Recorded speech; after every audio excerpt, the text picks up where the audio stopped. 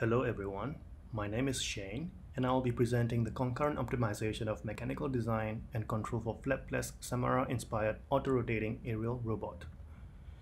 First up, a little background on the aerial robot. It is a platform designed for precision airdrops of small payloads such as electronic sensors. Its method of flying is inspired by the falling of maple seeds, also known as autorotation. Some of the previous works include the guided Samara, which attempted to use a vertical fin at the end of the wing. Its experiments were inconclusive due to a number of reasons and did not achieve directional control. Next is the electromechanical Samara. The work focused on low-cost manufacturing by combining electro-aeromechanical structures and lacked any actuation for directional control. Lastly, it is our previous work on Samara auto-rotating wing. The prototype featured a large flap which it uses for direction control. So far, this was the only documented effort that achieved direction control on an actuating single-wing platform. So here, we will use a thruster instead of a flap. A quick comparison between a flap and a thruster. The blue region is the region where aerodynamic forces are produced. The red region is where the actuator is. Obviously, as the thruster is smaller and lighter, it can be placed at many different locations on the platform. The benefit of the flap is that it can generate a large force without drawing too much power. As for the thruster, it can be placed at any location for a specific application of force. Also, it does not draw any power when it is not used. As for the drawbacks, the actuator of the flap must be only placed near the seat due to the CG requirements, and it draws power to hold its angle even when it is not actuating. As for the thruster, it might consume more power when intensively used. We first develop a dynamic model. The platform consists of a seat portion which all the electronics and battery is located. It is a wing that consists of both balsa and foam, and the foam portion is set at a fixed angle to assist with auto-rotation. A thrust unit consists of a small motor and propeller. So all the forces acting on the platform are gravitational force, aerodynamic force from the wing leading edge and the trailing edge, and the thrust from the motor. In order to find the aerodynamic forces from the wing, we use blade element theory.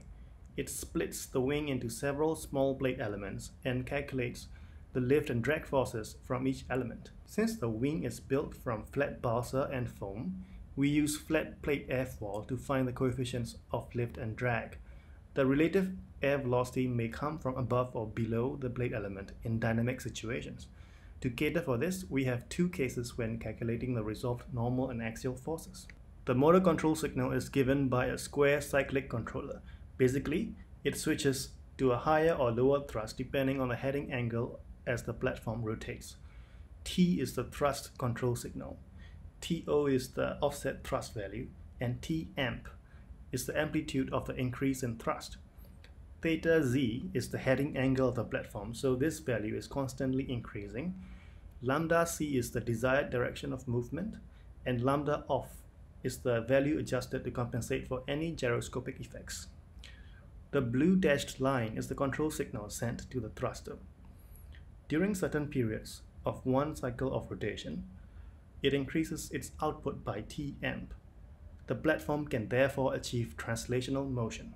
Here is a basic simulation setup inside MATLAB Simulink.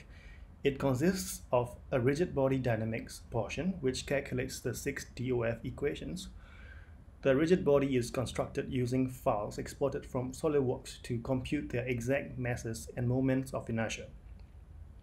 The electronic swash plate subsystem implements the square cyclic control mentioned previously, and the last subsystem calculates the aerodynamic forces from the wing and thruster.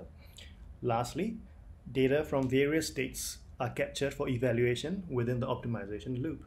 So here we set up the optimization problem. We want to find both the location orientation of the thrust unit and the control parameters to achieve the best glide slope.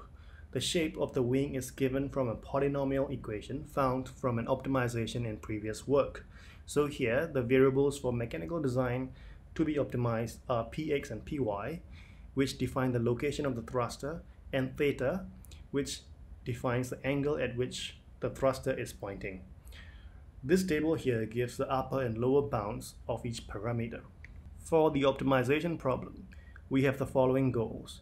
Firstly, we would like to achieve minimum drop speed during the stable autorotation, denoted by function 1, which takes the average values of Vz from certain period in the simulation. Secondly, we target to achieve a rotation rate of about 50 radians per second during the stable autorotation, denoted by function 2. Thirdly, we want to achieve the minimum unwanted oscillations in omega x and y before cyclic control is applied. This is denoted by function 3. Unstable platforms result in growing oscillations in omega x and omega y. Next, minimum unwanted oscillations in omega x and y during cyclic control. Again, this ensures that the platform is stable as it moves under cyclic control. Lastly, we would like to achieve the minimum glide angle, in other words, the best glide slope. This is function 5. These 5 functions are weighted and combined into a single objective function. We use genetic algorithm in MATLAB to find our optimum solution. Firstly, it begins by generating 100 random solutions. In Simulink setup, these solutions are run through a fixed routine, which includes autorotating for 10 seconds with a fixed initial condition, and then moving for 30 seconds using cyclic control.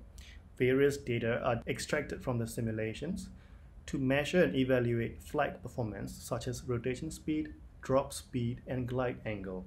The best solution is selected and generated into another 100 samples using mutation functions. This process is repeated until it is stalled for 15 generations or a max generation count is reached. The table here shows the parameters used for the simulation and objective functions.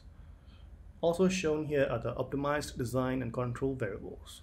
The optimized location and orientation of the thruster is found, and it is shown in this image. It is located near the seat and pointed upwards and slightly backwards. Here is a simulation using optimized parameters. It achieves a steady state drop velocity of minus 3.01 meters per second and a rotation speed of minus 50.89 radians per second. It moves in a straight line under square cyclic control with optimized parameters, achieving a glide angle of 40.9 degrees.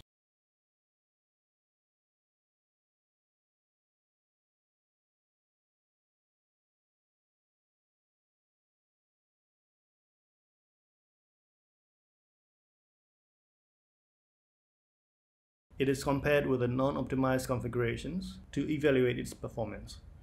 An arbitrary configuration, denoted by A, is compared with optimized configuration, denoted by O. Both square cyclic control and sine cyclic control are used, denoted by 1 and 2 respectively. A simple waypoint tracking using P controller is simulated. It can be observed that O1 reaches the waypoint fastest, although slightly larger precession circles can be observed for both O1 and O2. We built a physical prototype to experimentally test the flight performance in real-world conditions. It consists of a purpose-designed PCB which connects and houses all the electronic components and also acts as the seat structure. The thruster is mounted on a 3D printed body frame built using optimized design configuration. A 3-axis compass senses the heading of the platform, and the onboard microcontroller computes the required square cyclic control signals sent to the thruster. The prototype is dropped from about 30 meters by launching from a hand throw. It is observed to enter steady autorotation quite quickly. Next, square cyclic control is applied. The glide angle is measured from a camera positioned orthogonally. It is measured to be about 47.9 degrees. Lastly, here is a video of the entire 30-meter drop. You can hear the motor sound as the cyclic control is applied. A curious bird investigates the prototype as it makes rather bird-like sounds. Thank you for watching.